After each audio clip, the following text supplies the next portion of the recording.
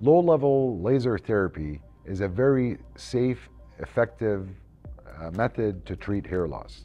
So low-level laser therapy is predicated on using red light and some infrared light in order to shine on the scalp. Now, what's happening there? The good thing with physics is that there's only so much distance that these packets of light or photons of light can go. So the way photobiomodulation, which is the technical term of basically saying how that red light is going to go to the cells of your scalp and get them to make new hair, that biomodulation happens because the red light and infrared light can reach the cells in the hair follicle.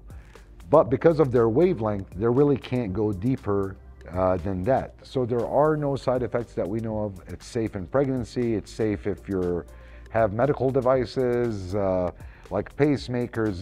There's no interference. It's very localized in terms of action, and it's basically harmless.